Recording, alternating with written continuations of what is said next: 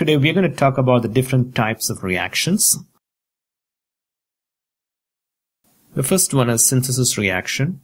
The second one is decomposition, followed by single displacement or single replacement reactions, double displacement or double replacement reactions, and combustion reactions.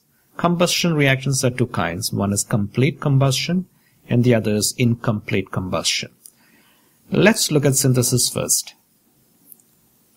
By definition, when two or more elements combine to form a new compound, the reaction is called a synthesis reaction.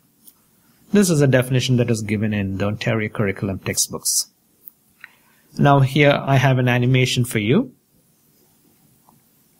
If you look at the slide, you will see that there are two molecules of hydrogen and one molecule of oxygen. They are bonded between themselves, so they are of the same kind. Now, if you allow them to undergo a chemical change, this is what would happen. We will get a product in which there are two different elements combining together. Now we have a compound. We have water molecule where there is one oxygen and two hydrogen atoms. And there are two such molecules. So synthesis leads to the formation of new products, and reactants will always be elements. Examples of synthesis. The first one is the reaction between carbon and oxygen, producing carbon dioxide. The second reaction is the reaction between sulfur and oxygen, producing sulfur dioxide. And the third reaction is the reaction between phosphorus and chlorine to form phosphorus trichloride. In all of these cases, the reactants are elements and the product formed is a new substance. Therefore, they can be called synthesis reactions. The next type of reaction we're going to look at is called decomposition reaction. As the name indicates, we're going to break something up.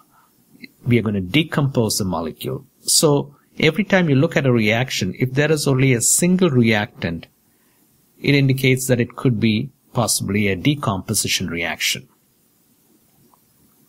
Or we can say when a single compound breaks up to produce more than one compounds, the reaction is called a decomposition reaction.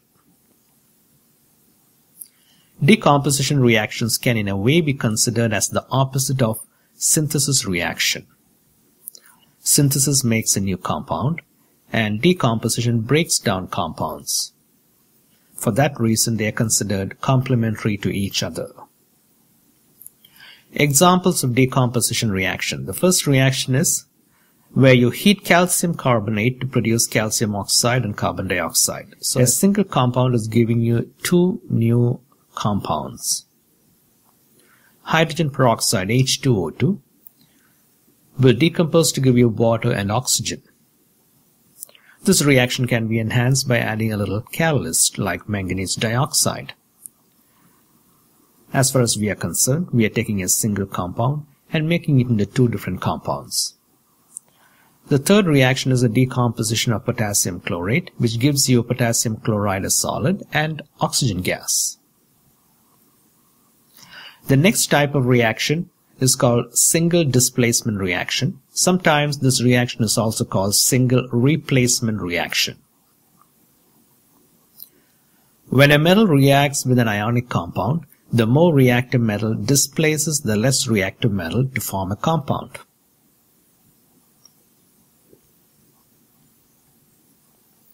In order to predict whether a chemical reaction will take place when you have a single displacement reaction, you should be provided with a list of metals arranged in the increasing or decreasing order of their reactivity, and this is called the activity series. At a grade 10 level, if you have the activity series, you can actually predict single displacement reactions. Or if you know the standard reduction potentials, you can again predict the reaction, because the more reactive metal will have a lower standard reduction potential value. Let's look at an animation of the possible reaction that could take place between copper and silver nitrate. We have a single atom of copper and 2 molecules of silver nitrate. If copper is more reactive than silver, then a chemical reaction will take place and it could displace both of the silver atoms. So, it's producing a new element and a new compound. The equation can be written like this. Copper, solid, reacts with aqueous solution of silver nitrate, that means silver nitrate dissolved in water, produces silver solid and copper 2 nitrate. Here is a different example.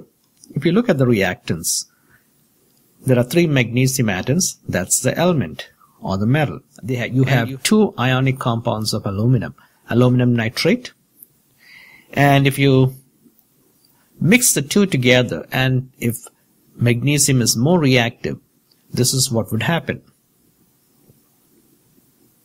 The aluminum would be displaced because aluminum is less reactive, and magnesium changes into magnesium nitrate, and magnesium is the more reactive metal here. This is a net chemical reaction. Magnesium plus 2Al NO3 twice gives you 2Al plus 3Mg NO3 2 times. Here are some examples of single displacement reaction. Copper reacting with silver nitrate giving you silver plus copper 2 nitrate. An element reacting with a compound giving you a new element and a new compound. Obviously, in this case, copper is more reactive than silver. The next type of reaction we're going to look at is called double replacement reaction or double displacement reactions. When 2 compounds that are dissolved in water are mixed together, they exchange the metal ions to form new compounds. One of the compounds formed usually is a precipitate. It settles to the bottom. It may have a specific color, and from that we can predict what the compound may be if you know what the reactants are. Let's look at a simple reaction here between lead 2 nitrate and calcium iodide. Lead in this case has got a valency of 2 and calcium's got a valency of 2. Nitrate and iodide, they both have valencies of -1. So it's a simple straightforward reaction. If you just exchange the metals, you get 2 new compounds. Now you have calcium nitrate and lead 2 iodide. Lead 2 iodide forms a precipitate. It has got a yellow color. Therefore, it tells us that a chemical reaction has taken place due to the formation of this new substance. So whenever you have double displacement reactions, you have 2 compounds giving you 2 different compounds. Let's look at a different example. Here the reaction is between sodium sulfate and barium nitrate. The metals, if you look at the valencies, sodium has got a +1 and barium has got a +2. Sulfate has got a -2 and nitrate has a -1. Let's see what the products are.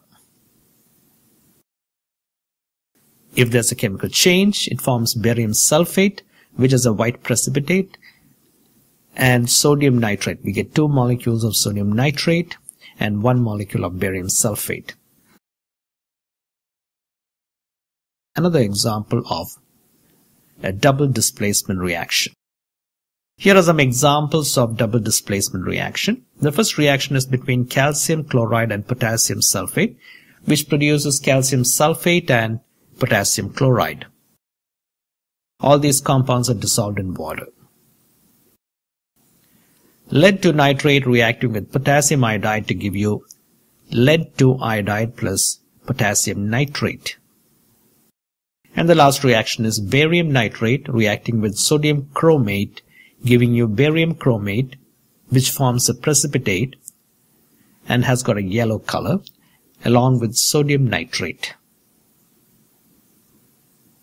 The next type of reaction we're going to look at is called combustion reaction. Whenever there's a combustion reaction, you will need a fuel and oxygen. The fuel can be carbon, it could be a hydrocarbon, or it could be an organic compound containing carbon, hydrogen and oxygen like glucose.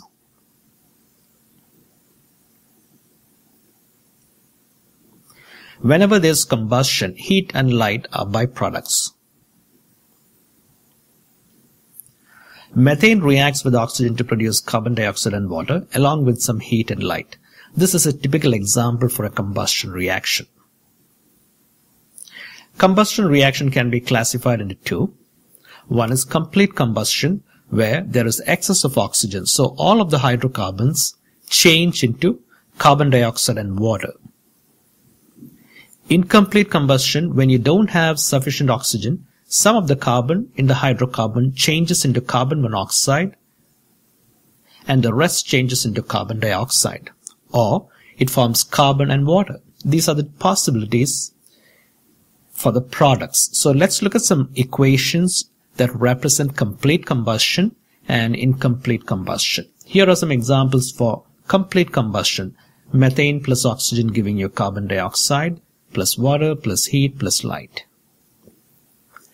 The formula of methane is CH4, reacting with oxygen to give you CO2 and 2H2O. Glucose is C6H12O6, reacts with oxygen to give you carbon dioxide, water, heat, and light. All combustion reaction produces heat and light. Here are some examples of incomplete combustion. Methane reacting with insufficient quantity of oxygen. In this case, we have 1.5 molecules, or 3/2. Gives you carbon monoxide and water. The second possibility is if methane reacts with 1 molecule of oxygen, it gives you carbon plus water. Or you can get a mixture of carbon, carbon monoxide, and carbon dioxide along with water whenever there is incomplete combustion. That's it for now. If you like the video, please don't hesitate to rate, comment, and subscribe. Thank you and have a great day.